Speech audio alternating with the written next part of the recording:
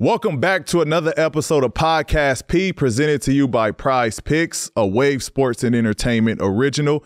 I got my guys with me, Dallas Rutherford, who is a birthday boy. Thank you. Happy birthday, my boy. Thank you. And Jackie Long, never do you wrong. Okay, you did good. Come on now. You did good.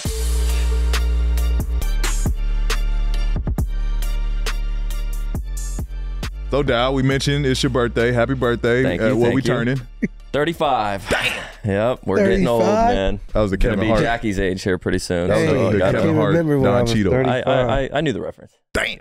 I can't remember. 35. What we doing? What we doing for the birthday? To be honest, no big plans. I think as you continue to get older, it's kind of like a regular day, but thankful for another year and probably gonna do something with the Martine, shot, wife. please. You gotta Shot, take please, a shot. Martine. Like, You want to have a shot on the show? gotta do something for your B-Day. Well, we'll see. We'll discuss after, but I'm open. Is 35 like a monumental birthday? Like, I don't think so. I think 30 and 40 are bigger than 35, so I wouldn't consider 35 like something you got to be. it's not one where you just at the extravagant. crib like having a beer though. Like, it's I mean, you know, me and wifey might have some plans. You know, okay. keep it There we go. growing. There we go. All right. All I right. just Bong think bong. being alive, making it to whatever age is good. So you did it. Okay, hey, it is good, Jackie. Because you had the big 40, right? Come on, I did. All right. I did. All right. I Yeah. did. The homies is. I will say the homies is aging well. Come on. Appreciate I got that. all my teeth.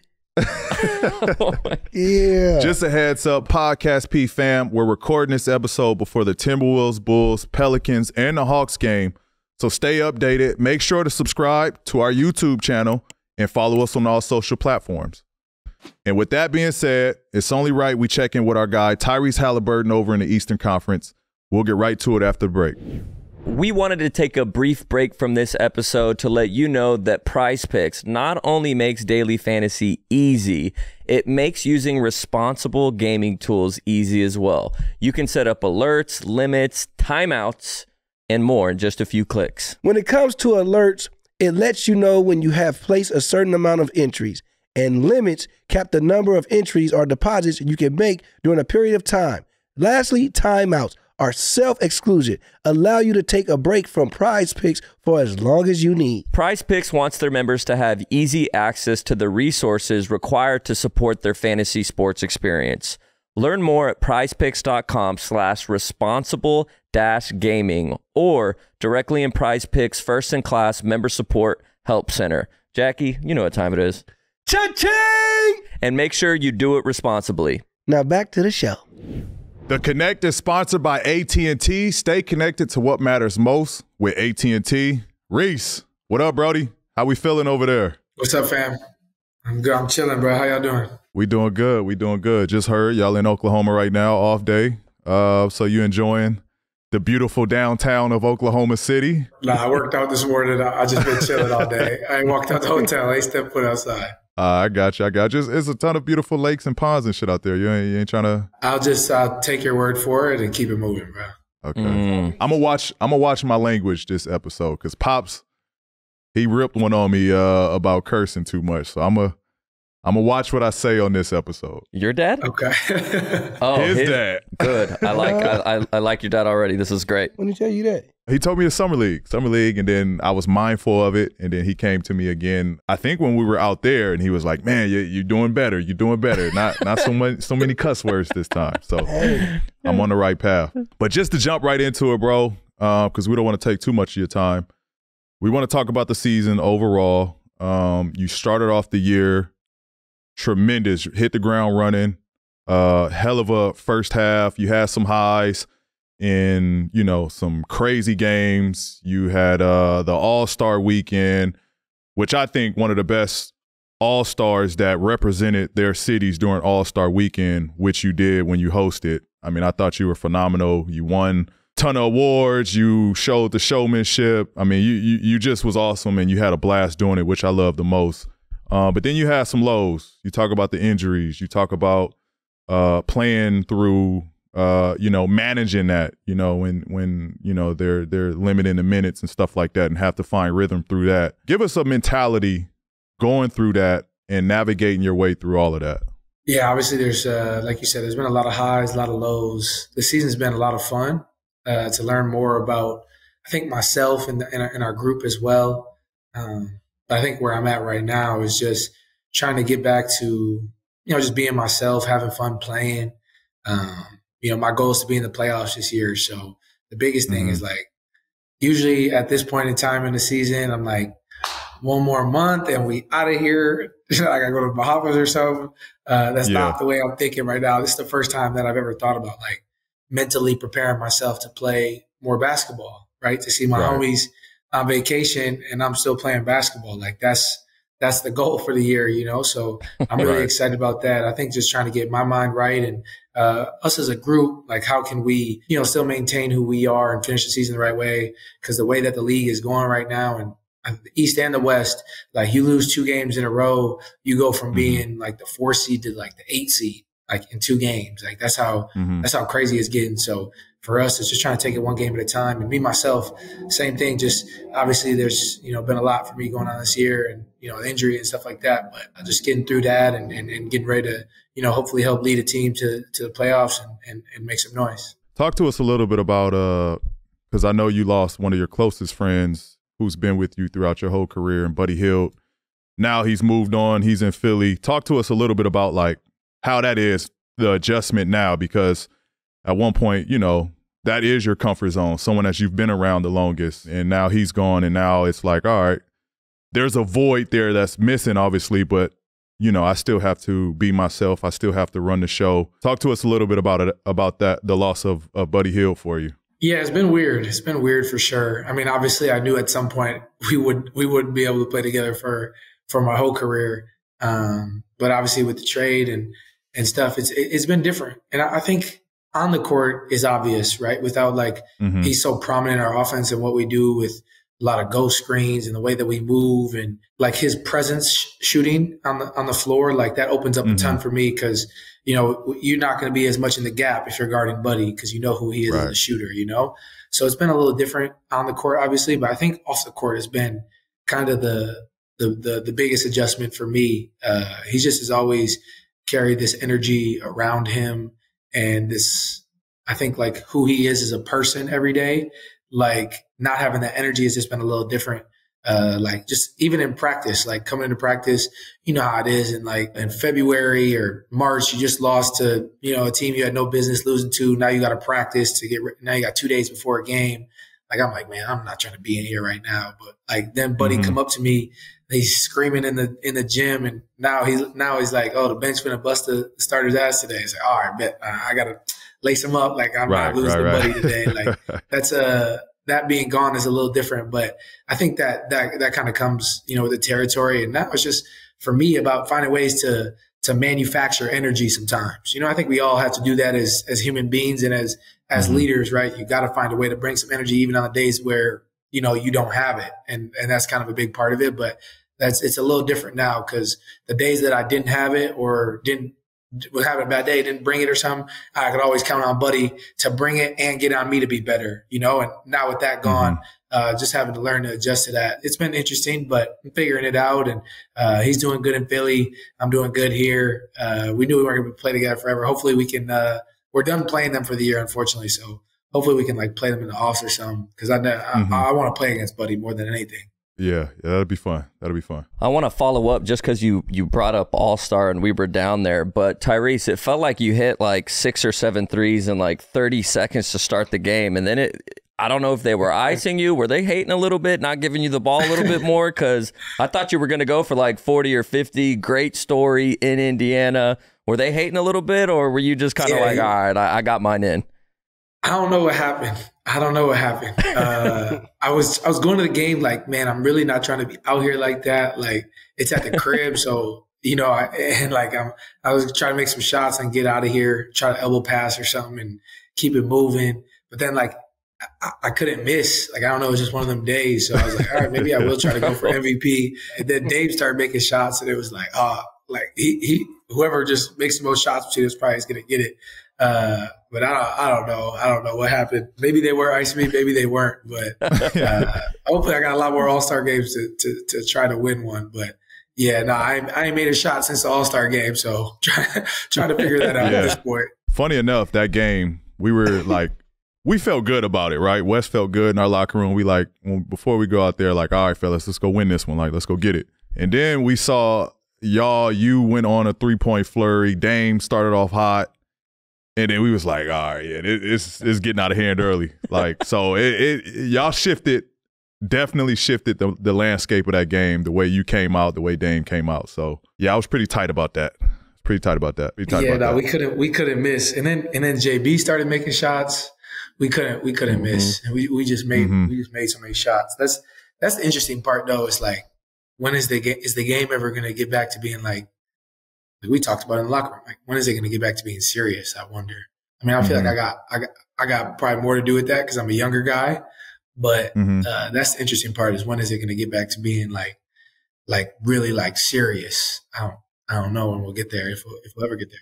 I had an idea of like, all right, say fourth quarter, defense scores points. Like, how you think that changes the All-Star game? Like, in what way? Like you're saying, like a deflection? Stops. Like stops. That's the most PG quote I think I've ever heard. That's the most I'm saying though, like, all right, or what about because then our offensively guys won't go as hard then, right? If offense doesn't count. So like, what if defense is double points? Like, so if you shoot a 3, if you get the stop, it's 6 points for the defense or for the other team. It's gonna be crazy. I'm not rolling. I think that couple things. Layups shouldn't count. Layups. Layups shouldn't count. You have to dunk it or shoot a 3 or a mid-range or whatever, but layups don't count. If we're playing like that, because nobody's even they're sleep when you shoot a layup. Or there's got to be like 9 guys or 8 guys back, and you're gonna have to. Or what about you get scored on, you get subbed out? But dudes don't want to be there. You're gonna have to put more time on the shot clock, though. Okay, so sure. You got to walk us through this play. You guys are playing the Timberwolves the other day, and you get the ball and you outlet it to your teammate, Aaron Nesmith, and he's driving to the basket, and it looks like he has a game-tying layup, but then Anthony Edwards just comes out of nowhere. Probably one of the craziest blocks we've seen in a long time. On TV, it looked crazy, but walk us through that play. What was it like in person? And like, what were you guys thinking when you saw him go up and hit his head on the rim while blocking the shot with his left hand? You know, I didn't even notice he hit his head on the rim until after, when we got to the locker room. I mean, it's unbelievable. Mm-hmm. I mean, the whole fourth quarter, like, I think he had like 16 in the fourth, and he was making some crazy shots. And that's what he does. But, you know, sometimes, like, when somebody's shooting certain shots in the fourth quarter in a close game, when they shoot it, when they let it go, you're like, yes. Like, I know that's not going in. Like, there's no way.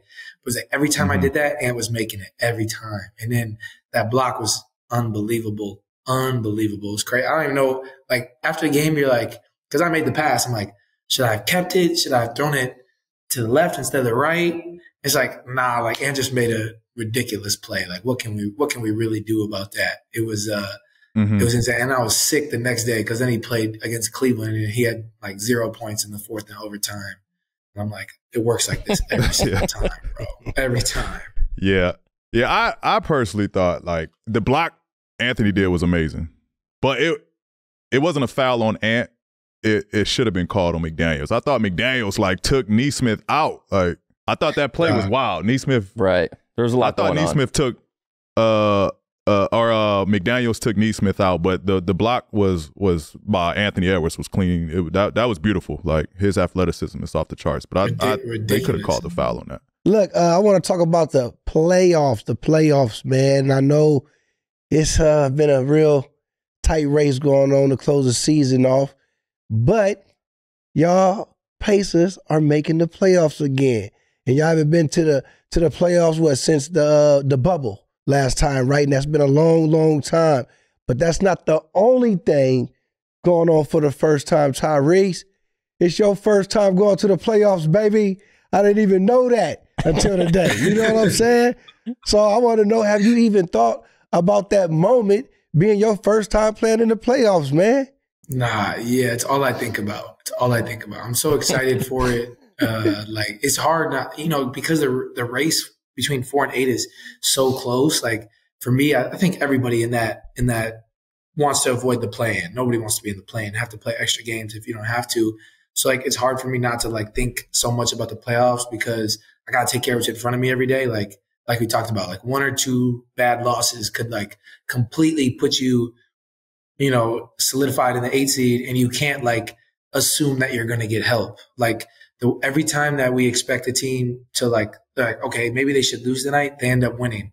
And then it's like, you just got to stop worrying about the help that you could get or couldn't get and worry about yourself and just kind of be like, live in the moment. And but I'm super excited for it. I feel like, it'll be interesting because of how fast we play. I'm excited to see how that translates to the playoffs, because the playoffs is more slow and, methodical and understanding all tendencies and all that stuff. So I'm really excited to see how that translates. And, hopefully if we get there, like who we're matching up with, because it could be, the way that it's moving around. I mean, it could be anybody in that 4 to 8 race. It could be Cleveland. It could be Milwaukee. It could be a lot of different teams. So that's really exciting for me. And I just wanted to play in high stakes basketball. I mean, obviously the in-season tournament run was cool, but like the playoffs is what everybody wants to be a part of. You want to, compete for a Larry run. So I'm really excited for it. And just looking forward to seeing like how our team translates, how my game translates, seeing, how the cookie crumbles. You mentioned in an interview that teams are starting to guard you a little differently now, right? A little more face guarding, probably adding a little more physicality, and denying you the ball. Obviously, you're the head of the snake, so trying to get the ball out of your hands is probably the game plan going into that night, right? So, what are some of the strangest coverages that you've seen up into the season so far? Yeah, there's been some interesting stuff. I would say up until the Lakers game in the tournament, everybody was kind of guarding me the same way. Like everybody was mainly in a, up to touch or dropping, like semi-deny, but not really. I mean, just knowing that I'm kind of the focal point. And then after the Laker game, then everybody started to blitz all my ball screens. And that took a little bit of an adjustment, but I feel like I figured that out, like understanding getting off the ball early, playing more through pitches than having to come off ball screens every time. And like becoming a screener myself, I've never set screens. So like me trying to understand like how I can be better there too. But I think now it's interesting because like it's just adjusted so much, and I'm just seeing so much different coverages, because now I feel like teams won't blitz me anymore because I feel like I've like figured it out, where it's a lot more like traditionally teams have put like taller, longer dudes on me to like bother my jumper and stuff like that. I feel like it's adjusting a little bit more to putting like a quicker, like more endurance guy to pick me up full court. So like sometimes when I'm tired, I'm like, I'm not trying to bring this up, like take it up, you know what I mean? And then the minute I give it up, it's like it's a full denial, like kind of like they're playing on my top side, sending everything down. And then that's when I really have to become a screener. I think that part of my struggles have been, I've just been conceding to these denials like so easily. And then kind of like, you see there's some players in the league who do it when they're getting denied. They're just like, y'all do it. Like y'all take care of it 4-on-4, like I've kind of had to get back to like chasing the ball a little bit, but like in an unselfish way, if that makes sense. Like, cause when you hear chasing the ball, you just think like somebody's going, gee, they're not passing. Like, no, I'm trying to chase the ball to kind of put teams in different, coverages. Then we can get to our action and stuff like that. So that's kind of been the biggest adjustment for me, is like just kind of learning how to play off the ball a little bit more. Like when I played with Fox, like I didn't necessarily play off the ball. Like it wasn't like sets were being run for me off the ball. I was just spotting up off the ball, but it wasn't like I had to like come off pin downs and screen for somebody to, like it's a completely different, especially without Buddy and me having to adjust to that role. So it's been really interesting to kind of like learn more about myself and like change my workouts a little bit more. I feel like for the majority of the year, my workouts have just been pick and roll, handling an ISO, getting the shots. And now it's like, I'm like setting screens, working on pin down shooting. Like I've never done that before. So that's kind of been the interesting part with our new group. Right. Essentially you letting the defense off the hook by not going and get the ball is what you're saying. Yeah, for sure. Like, cause when you think like chase the ball, I'm like, well, I don't want to get in guys' way, but there's like different ways for me to like chase the ball to get downhill. Like if you're chasing the ball to reset, then we're slowing down and that's where we're not at our best. But if I'm chasing the ball by setting like cross screens and like setting screens for Pascal when he has the ball and different stuff like that, we get better stuff. Like it's like so interesting. I was talking to somebody about this. Like the minute that I started, you would think like by being super unselfish, so by me not bringing it up all the time, that like my assists would go like up, but it's like completely the other way. Like by me being so unselfish to be like, yeah, I'll handle it 4-on-4. Just every points, assists, everything goes down. Like it all goes down because I don't have the ball. You know what I mean? So that's kind of been the interesting part. It's like counterintuitive a little bit, but you know, figuring it out. Got you. I do want to ask, because you're such a dual threat with playmaking and scoring. When the game is going, like at what point does one click in more than the other? Like, is it teams? Is it schemes? Is it feel? It's time? Like, at what point is it like, all right, Reese, you got to be a scorer right now? Yeah, I think during the flow of the game, right? I don't necessarily think about that. I'm just like thinking, how do I make the right basketball play right now? You know, it feels like I've been this is what it's been all year for me. Going to halftime, I'm 2 for 6. I got 10 assists and we're down 5. And then they come up to me and they show me the stat sheet and they're like, 6 shots. This isn't enough. And then I go in the third quarter and I shoot. And then like it balances out, you know, like, cause I'm like, I gotta be more aggressive. So like I would say like, if I don't know for sure, but I feel like if you look at my numbers, the third and the fourth would be where I get the majority of my points. And I've been trying to like find a way to adjust that mentality. And because like, I remember Tyrese Maxey said it to me last season. Like I went into halftime with like 10 assists, probably like 5 points. And we're coming out of halftime and I'm wiping off my shoes and Tyrese comes and guards me full court and he's like, all right, time to play defense now. Like you're actually going to score. And I'm like, people actually think that about me? Like I didn't like know that I did that. He was the first person to point it out to me.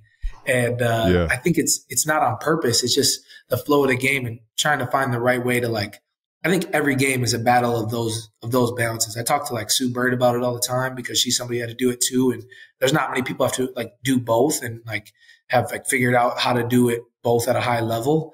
And so just trying to find the right way between the two, because there's times, like I said, by me being too unselfish, it's like selfish to our team because now teams aren't guarding me the same way. Guys aren't getting the same looks. Like just trying to find that balance is always like, it's my biggest battle. It's a battle every game.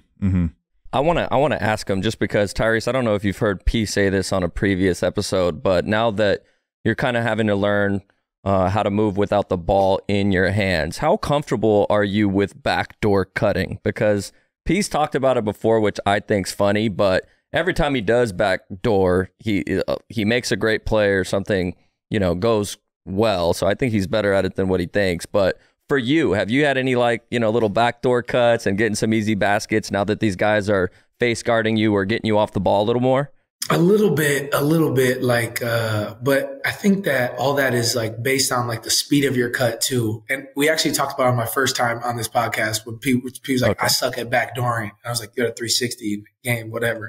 But I think that it's all set up by like how good of a screen setter you are too. Like I think why Steph gets so many backdoors a game because of how good of a screen setter he is and like how honest you have to be to play on his top side. Obviously, it also goes as to like how good of a shooter he is at the same time. But I feel like my backdoors are not going to come from me being in the corner. Like that's not how my backdoors come. I feel like my backdoors will come from screening and slipping, or like, you know, like back screens, slipping, like stuff like that. It's a little different. I feel like, but maybe I'm tripping. I probably got like one backdoor layup all season. It's not easy, bro. It's not easy. I be watching like Steph and those guys and like, I'm like, why do they bite so hard on them coming off? I feel like I'd be doing the same thing and they don't ever bite. Like everybody just knows what I'm doing. I don't know. No, I feel you. I could be on the bench watching the game and somebody that subbed in for me will get a back door and I'm like, how did he do it? Like, why is that so easy and so simple? Like, that could have been me. I had only asked that question about the dual threat of you being a playmaker and a scorer because of you obviously play for Coach Carlisle, who's been notorious of being a little harder on his point guard and that relationship there. I know we had dinner not too long ago and you talked about how comfortable he's made you and how good you feel at that point guard position under his coaching. Talk to us a little bit about or the public about just how much he's elevated your game and allowed you to kind of do a little bit of everything and run the show and you know, call the plays? Yeah, he gives me like the utmost freedom, like all the time. Like there's probably like 5 or 6 instances a game where we're at the free throw line and he calls something and I'll just be like, we're not running that. Like, and he'll be like, okay, go ahead. You know, like he has the utmost trust in me to wave his calls off and, you know, just be honest and have honest dialogue. Like, I feel like the best possible way for a coach and a player to have a relationship is just like honesty and accountability. And I feel like I have that with Coach Carlisle. Like, I've obviously been struggling a little bit lately. Like, he calls me to his hotel room, like, not to cuss me out or anything, but just like obviously tell me how I need to be better and like problem solve with me to figure that out versus, you know, trying to, I hate, you know, you got to hate when like people like think they have all the answers. Like, he's just trying to like help me through that by speaking about how I can be better there.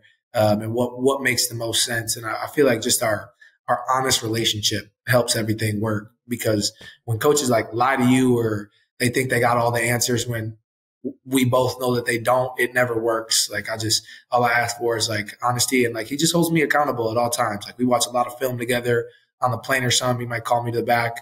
We'll go through some offensive sets that, you know, he likes, or talk about what I like in certain sets. And then we'll watch like a lot of my film. And like, honestly, because offensively, of course, I'm going to watch my offensive film all the time, like overwatch it. It's more like, how can I be better defensively? How can I be in the right spots? Just like more, I think offensively, I'm such like a, you know, tell everybody where to go and like use my IQ on that end. But this year has just been about a lot more figuring out how can I do that on the defensive end as well, to kind of make up for the things that I don't do well on the defensive end, just knowing schemes and knocking more into like the advanced scout and stuff like that. He's just held me, you know, accountable in all those facets. Love that. Love that. Before we cut, I do have one more question. You guys did bring over Pascal.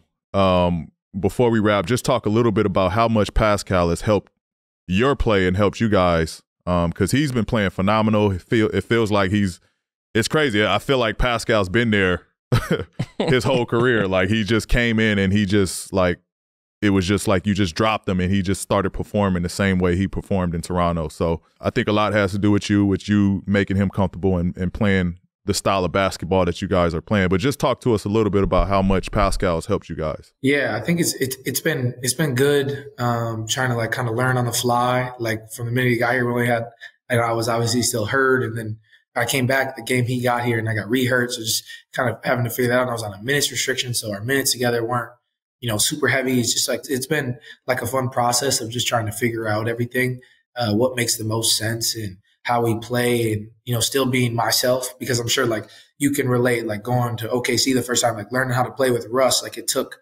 some time, like learning how to play with like another guy. You know what I mean? Like that's how I look at it. It's like, me, it's like, how do I play with him? Like, play the right way. Like, he screened for me, I screened for him.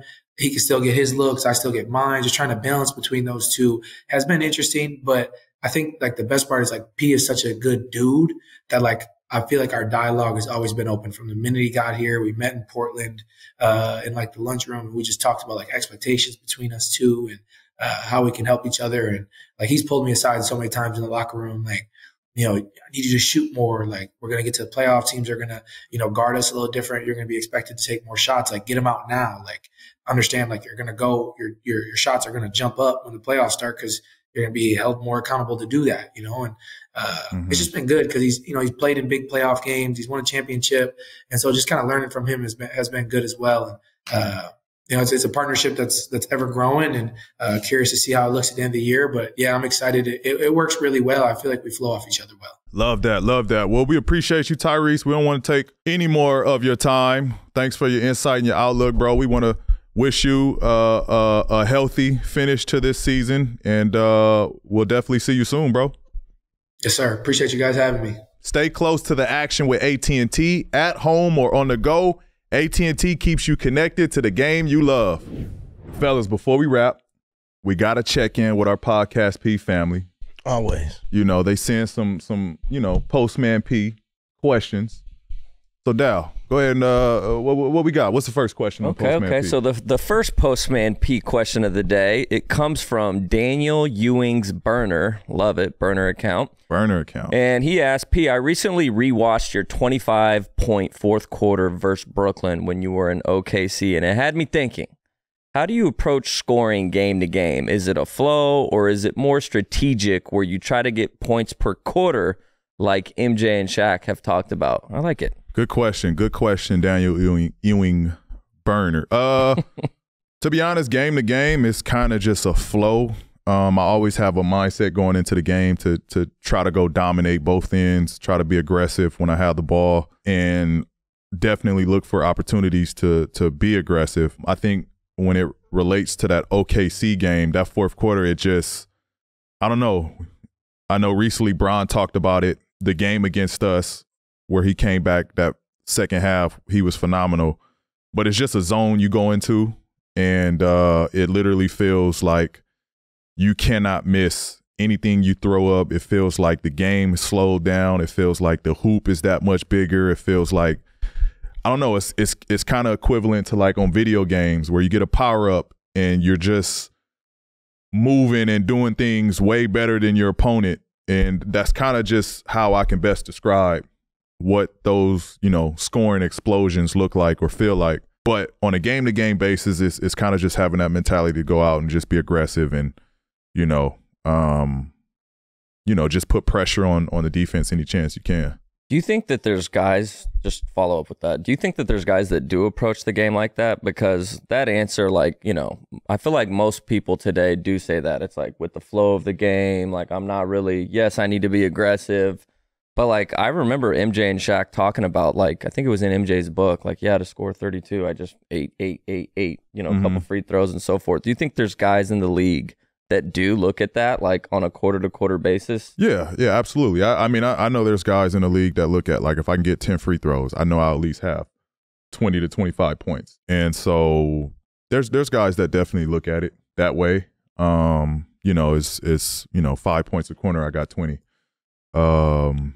I won't, say names, but there are guys that look at it that way. Next question comes from Kyle Cap, and he wants to know what record is more likely to be broken. Is it Wilt's 100-point game or LeBron's 40,000 points?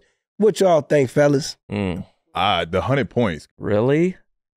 Yeah. Both are difficult, I feel like. Both are difficult. But 40,000, bro? points in a game or 40,000 points? Career points? Think about it. You got to be, I think I saw a stat or something like that. In order to break that, you got to play 20 years. Average 30. And play minimum 60 or 70 games a season. That's very hard to do. LeBron came out of high school, right? Came out of high school. And he been in the So that alone, it takes someone to start their career on fire, right? Yeah, he been on fire ever since. It takes someone to start their career on fire.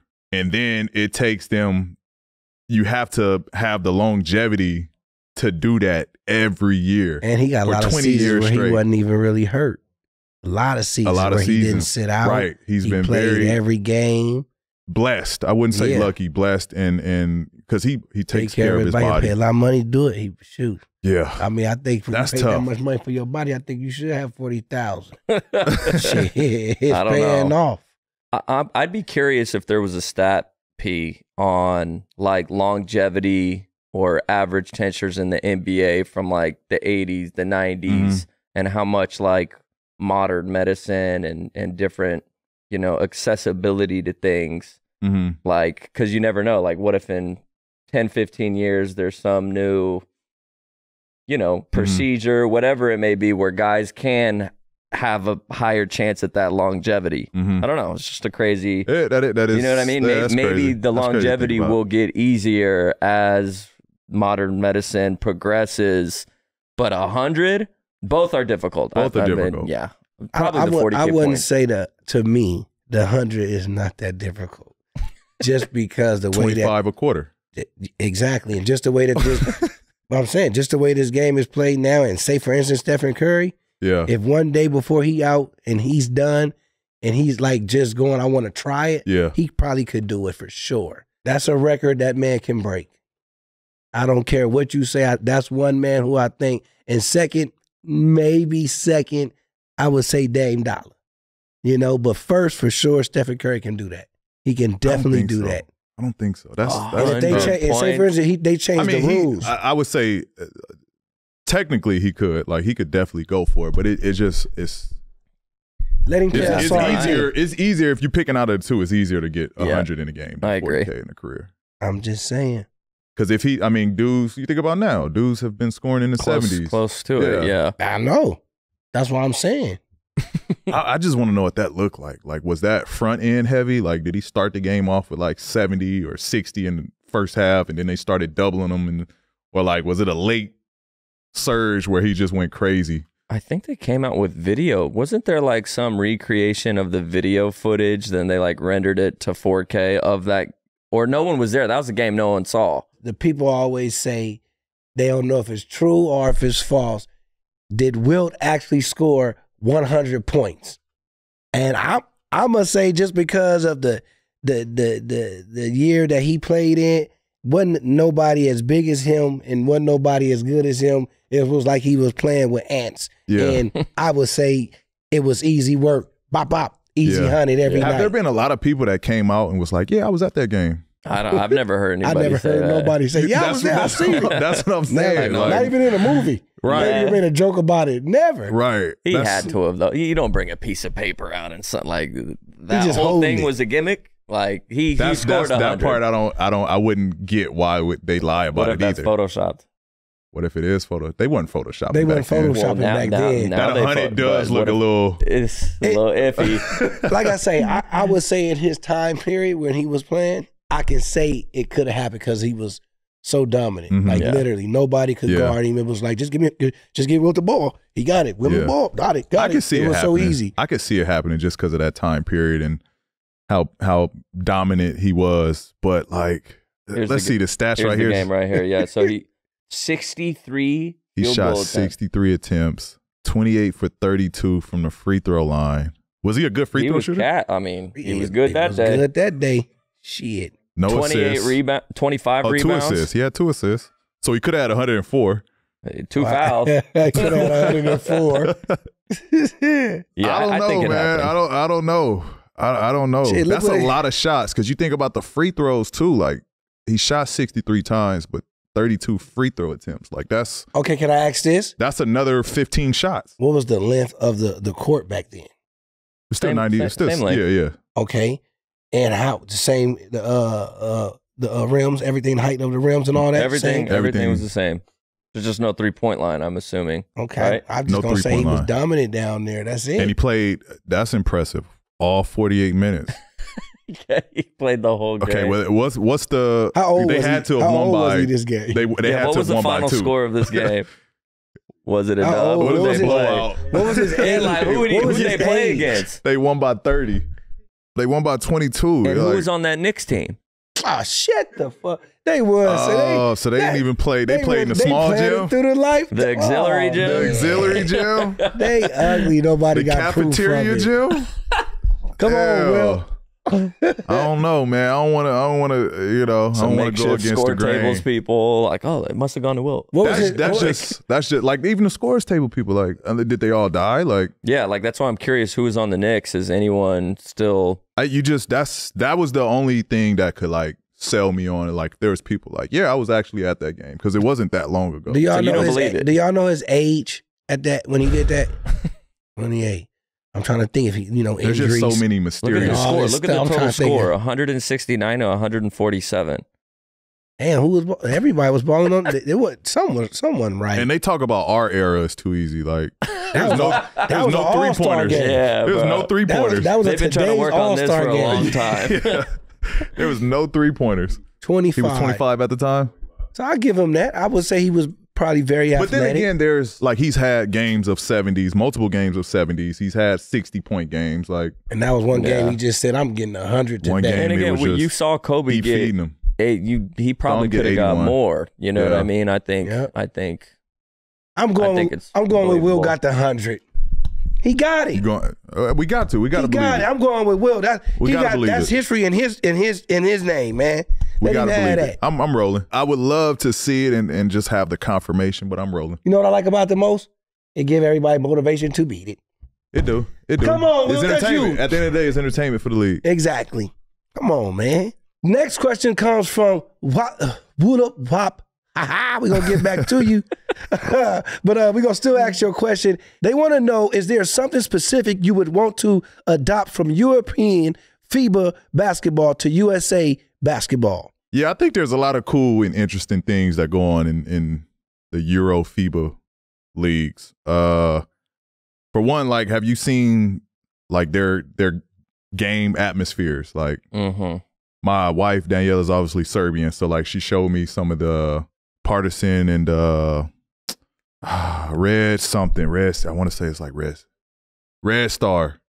She showed me the rivalry game between those two, and they play like outside, and it's like smoke and fire, and it's theme songs and chants, and like that should be dope if that was here in the U.S. You know what I mean? Gladiator. Yeah, it's like you really like. And then when I was there, they was telling me like it's really like on some gang type shit. Like what side you on? Like what team you rep? Like, and it's ramifications behind that if you get caught. From what I was told, like it's that deep. And so that'd be dope. Like not the violence and not that part of it, but just how the games are. I remember we played the FIBA games when we're playing other countries. They're waving their flags in the stands and they're singing like their countryside songs, and it was just like, yo, this is dope. Like, you know, you really like they really embrace where they're from and their culture. So I think that'd be dope. Like if that was part of the game, I would definitely think it'd be dope. I can see you in there like doing your chants in the songs and going crazy in the stands. Do that now. The only thing it'd be bad is when you lose after you done did all that shit. At least you had fun though. You did. You had fun though. I would definitely say that because I know I come out singing and doing all the shit that they do. Yeah. Shirt to be off and all that. We got to break down, though, like, what are the actual difference of rules? You have the goaltending. That's one that I know because we have been talking about the offensive and defensive side. And all those European players say it's easier to score in the NBA than it is back where they're from. So what other rules really are there besides the goaltending? Is there 3 in the key? I think you can stay in the key longer. I think that's one. I think, you can stay in the key a little longer. Obviously, the goaltending. The goaltending would be crazy in the NBA. I know they call, like, it's a certain step you can't do. Like, you have to put the ball down before you actually take a step in FIBA basketball opposed to U.S. You can catch it and go. And dribble as you're going.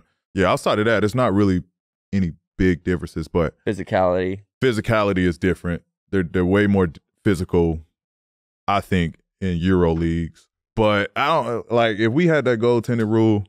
No one's scoring. Nobody, like, our league is too athletic. Yeah. Like it's too. Our league is too athletic. LeBron's still doing them. That was the case. Right. Yeah. You talk about his chase down block. Yeah.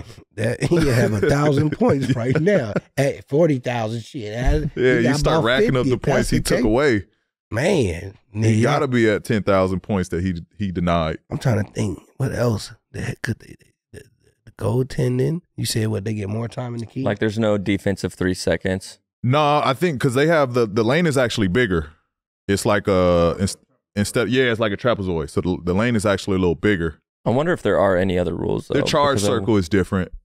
What they deem as charge is different than in the NBA. You got to be like outside the circle. Is the same amount of rosters? I mean, players on the same? I think so. Less technicals. I know that. We're seeing guys get body slammed over there. There's some wild. And they said so their 3 is shorter than the NBA. It's easier. And they saying that it's easier to score in the NBA. Come on, man. NBA but you got more work to do. But you got to think about it. Our game is more ISO, and over there is, they're not letting you hold the ball in ISO. It's a lot of ball movement. It's a lot of player movement. It's like they actually running offense over there. So they rules just make a difference. Yeah. Like they really fundamental in how they play. Whereas over here, it's ISO. You can get a shot up in 2 seconds if you want to. Like, so it's really an offensive or isolation heavy league that we have. Like Dame Dollar all the time. Yeah. All the time. The FIBA court's 2 feet smaller. Okay. So you have that. Court is smaller. Like vertically or horizontally, if that makes sense. Like where's the so it's vertically. It'd be different if it was shorter. If the sidelines were 2 feet, and that'd be more difficult. Before I say what I say, do they play with a bigger ball or smaller ball? Okay. Ball's the same, monkey. I said that's good. That was good. No, you cleared that up for us for sure.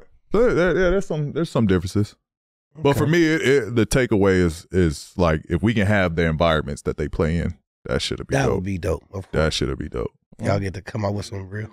When we played in the FIBA, like it was like they were hitting. Like there was no freedom of movement. Like if you come across that paint, they chucking you. You know what I mean? Like almost to the point where it was like, nah, bro, we got to fight. Like what you doing? Like I remember who hit me. And it was dudes that I was cool with in the NBA. It want to say it was, and to this day, like after he did this, I was like, all right, it's smoke every time I see Patty Mills. Mm-hmm. We played Australia, and Australia's like that team. They dirty. Like Australia was dirty. He did a Kobe, like he did to the man. song. He did something where I'm just running to get back on offense, and I'm just running to fill the corner, and he just like right in my chest, like. I'm like, this is different. We ain't cool. Hey, bro, wait, hold on. Like, what? Like, and then ever from that point on, like, I'm a person that I'm gonna get my revenge. So, like, at that point, every time I saw him, I'm hitting it. I'm hitting him. So at that point, I was like, yo, this shit is different over here. Like, and it wasn't that I wasn't. I like the physicality, but it caught me by surprise because those same dudes in particular, they wasn't doing that in the league. So. Now we playing over here, and this is their game. This is how they play. But the physicality is definitely different. Like even like fast break situations, like that take foul shit. Nah, over there, like that's your chance to like line somebody up. Ooh. Like it ain't no transition. It ain't no flagrant. Like nah, you get a fast break, like they gonna put you on your ass. You're going to think about the next time you get a breakaway. Like, I don't want no fast break. Yeah, I don't know if I want a breakaway. Take the ball down when you get it. Take the ball down. That was one thing I noticed. They hitting on the fast break opportunities too. It ain't no soft foul. We know Kobe could have played in that league for sure. Oh yeah, that's why Kobe thrived in the FIBA game.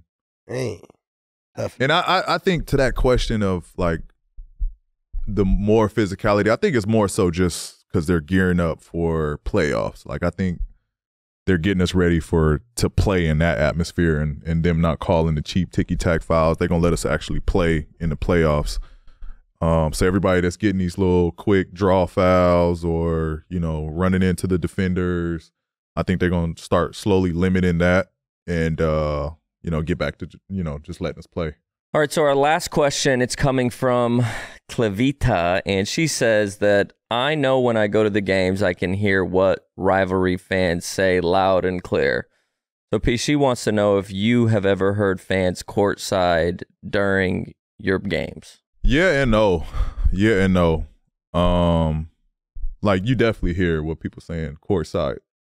But it's like, as soon as you process what they just said, it's like you already, like, going down the court and getting ready for the next play or like, so like it just happens so quick.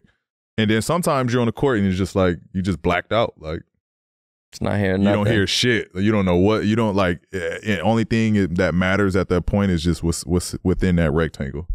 And I don't hear shit. I don't see shit. It's just, I'm locked in. But I do know one thing he do. Soon as the game is over, he always go to mama and daddy. Gotta acknowledge First moms thing, and pops. I don't care who there. He always go to mama and daddy, and then he'll come if he see you after the game, still in your little spot. He might come say what up to you, Bunky. Yeah, and that's about it. But majority of the time, he might have a little ball or jersey and give it to a yid, and he up out of here. Yeah, you dig? I do, but like I gotta acknowledge like my parents. Like it's so cool to me that I can go over there and I can hug my parents. Yeah.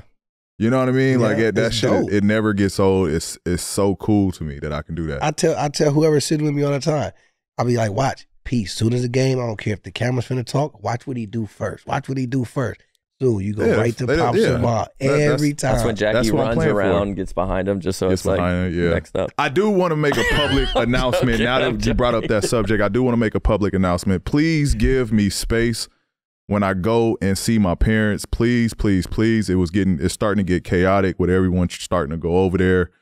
My mom has a disability, so if you knock my mom over, it will be problems. Okay, please give us space when I go to see my parents. I gotta throw that out there because it's starting to get a little too hectic. They had people putting their kids over where my mom seats on those seats. Like they had people throwing their kids over, and like I'm like, bro, what is y'all doing? Like that's a lot. It's becoming to be a lot. Yeah, it's starting to be a lot. Like a jersey, but a full baby. They're putting their babies over, like propping them over. You see what they done did? They done messed it up for themselves. They now did. It's going to be extra security. It will be. That section will over be there. And what you know, so hey. I love the fan engagement. I love the fan engagement, but my priority is to go see my parents and make sure that they're good. As y'all see, every time I make sure she gets on her chair and gets carted out correctly and taken care of. So maybe we could get Jackie like a seat behind them. And listen, that's like I take care of Mom and Pops every game. They already know. Y'all can have y'all both can have y'all hair out. You and Pops. Pop's gonna probably have a ponytail. Pops don't like getting his hair braided too much. He told me he liked the ponytail. That's funny. I'm sure there have. I can't think of none that come to mind, but I'm sure there's been times where I was like, you know, that okay, that was funny. You done played in every that gives me like, oh, okay, I see you. You done played in every arena. I know. There's been some. Yeah, there's been some funny moments for sure. I can't think of none. I remember more so times where, you know, people got out of line more so than said some funny shit. I think because the fact of the matter is, like, they say a lot of more funny shit and more positive shit and like shit that was like, oh, okay, that's actually like I see you. That was funny. They say that more. They do that more than the bad times. So I think I'm just wrapped on those bad times. I think I got Aaron. I think it was Aaron. It could have been Drew, but we were sitting on like the second row, and I was there was a foul call, and they were complaining to the ref, and I was just like, Aaron, stop crying like a baby.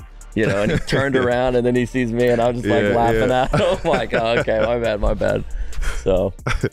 All right, fellas. Well, that's a wrap on the episode. Great episode with you guys. I thought we had good time, Postman P. We had Tyrese come through and bless us once again. And we want to appreciate y'all. Thank the fans for watching. Stay tuned. Podcast P. Positive vibes only.